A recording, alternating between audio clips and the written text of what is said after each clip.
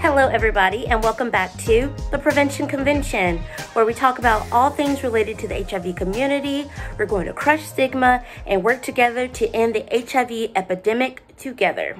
I'm your host, Jessica, and I work for Hope House Memphis, right here in Memphis, Tennessee. And if you missed any of our previous videos, feel free to check them out on our YouTube page at Hope House Memphis. We're also available on Instagram and Facebook under the handle Hope House Memphis, and check out our website as well at hopehousememphis.org. And now that you have all of our connection information, why don't we get into some knowledge, because as we know, knowledge is power. So let's get it. So we've learned from prior conventions that treatment for HIV is very influential in reducing viral loads, improving health, and reducing the possibility of transmitting the virus from one person to another. But how are these treatments paid for? Especially since we know that the majority of individuals impacted by HIV are those living in low-income areas. They just can't afford the medications on their own, right?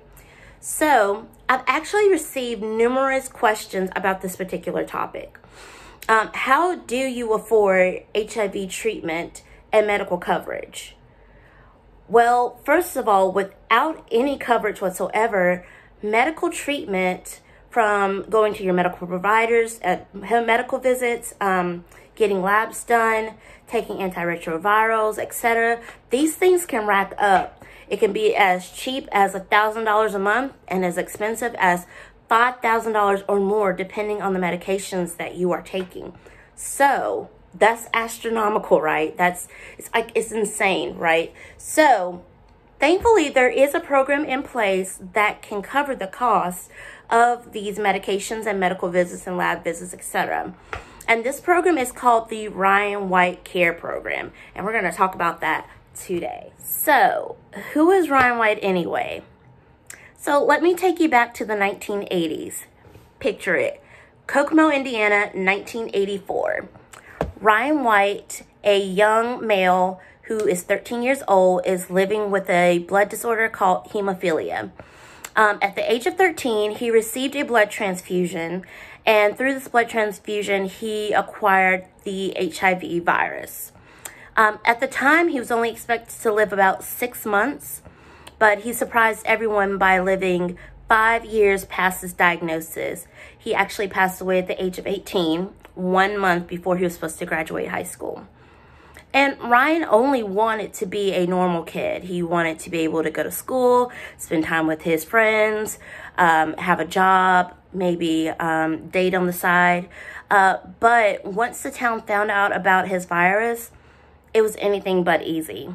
When Ryan actually went back to school, he was met with a petition for his released from the school. He was expelled. They wanted him to be expelled from the school because parents and teachers were afraid that his presence being in the school would cause others in the school to contract the HIV virus as well. So this was around the time when there was a lot of ignorance and little information about HIV and understanding about HIV. But at the time, it was known that HIV wasn't airborne. So there was some knowledge about that, but people were still afraid. There was still a lot of stigma, a lot of fear, and nobody wanted to contract the virus. So they decided to get rid of the source, which was Ryan. So Ryan and his parents did use the court's legal options to get Ryan back in schools. And yes, he won. But parents continued to protest. They continued to pull their children out of school. And while in school, Ryan was forced to do things to protect others around him, like eating off paper plates and using plastic utensils, using separate bathrooms. They would berate Ryan and his family in the town when he was outside of the school as well. They couldn't go anywhere in the town without somebody saying something or talking about them. So people in the town were spreading rumors about Ryan being a gay male, saying that HIV is a gay male's disease, therefore Ryan must be gay, which wasn't true. There's also the belief that Ryan deserved to contract the virus because it was a punishment from God. like his family was just cursed and they were just deemed to contract the virus because of something that he may have done, which also was not true. They received a lot of harassment, a lot of ignorant phone calls and threatening phone calls, as well as violent visits to their homes, where rocks were thrown, guns were shot, and slurs were shouted at their home. It was at that point that Ryan and his parents decided the home wasn't safe anymore, the town wasn't safe, and they decided to pick up and leave to go to Cicero, Indiana. And in Cicero, they were ready for him. They welcomed Ryan with open arms into their school. Yes, there was some hesitation, some fear, but a young lady on the student council actually decided to get experts to come into the school and educate the students as well as the teachers. And that was great because these students were learning all about HIV, how it's transmitted, learning all about Ryan's diagnosis, and then they were taking that information back home to their parents and sharing the information there. So the town was more open with Ryan and were more accepting of his diagnosis, which was fantastic.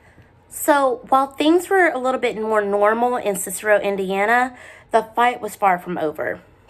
Ryan and his family continued to fight for equality for those living with HIV and AIDS, especially for those who are trying to be in the school system in Indiana.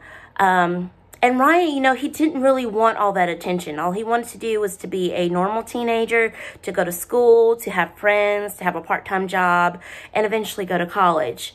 But Ryan's story became so powerful, it took over the media. So his story was seen in newspapers, it was seen all over the news, and even celebrities caught wind of his stories.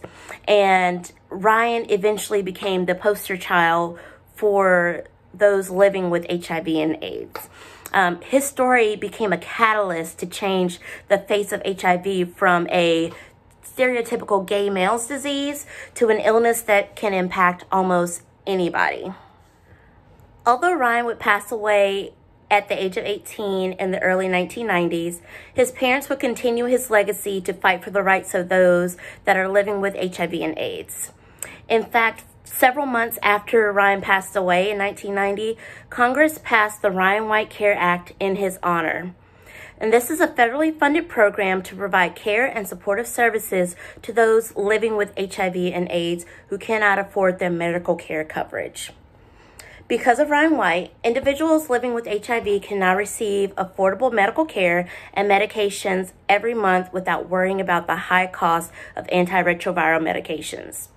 They also have access to free or affordable mental health services, such as support groups and individual counseling. They can also receive access to food pantries and nutritional services, home health help, community health care services, housing and homelessness programs, substance abuse treatments, rental and utility assistance, transportation assistance for appointments, and even translation services for those who do not speak the language of their agency. They may also have some assistance for childcare, such as what's offered here at Hope House. Hope House is also a daycare center for ages 0 to 5 years of age. The Ryan White program can also offer case management services, such as medical adherence, job training, and financial assistance, and also dental care as well. So that sounds like quite a bit, right? Even though these are great services that are offered for the HIV community, it can be hard to navigate some of this or to remember what you qualify for. But that's okay, because everybody that qualifies for Ryan White is assigned a case manager to help you navigate the system and to help you apply for any of these services that you might need. To be eligible for the Ryan White program, you must be diagnosed with HIV or AIDS. You must be considered to have low income or no income, or have either no health insurance or health insurance that does not cover your care for the HIV diagnosis. If you or someone you know needs to be connected to Ryan White services, please contact your local medical provider or HIV testing center. You can also always contact me using my information listed below. Or you can also contact a Ryan White provider by using the Greater Than AIDS website that will link you to a provider closest to you. I will provide that link for you below as well. So while Ryan White is a huge federally funded program for those living with HIV, there are other payment programs available to those living with HIV and AIDS. Some programs can be covered by Medicare and Medicaid. There are patient assistance programs available as well, where pharmaceutical companies will reduce costs or provide free medications to those who cannot afford it. There's also the CHIP program that provides affordable HIV coverage for those who are 19 and under. It is a federally funded program. And also programs for vulnerable populations such as veterans and those cultural groups that don't have a whole lot of access to services such as the American Indians and Alaskan Natives. So these are also great options that you can look into if you're seeking assistance for those living with HIV and AIDS. But please talk to your local provider for additional information. Or again, as usual, please feel free to contact me at the information listed below. But that is it for me today. So happy that you joined me on today, and I hope you enjoyed everything that we talked about. I hope to convene with you again soon, and just remember that knowledge is power. All right, see you later. Bye.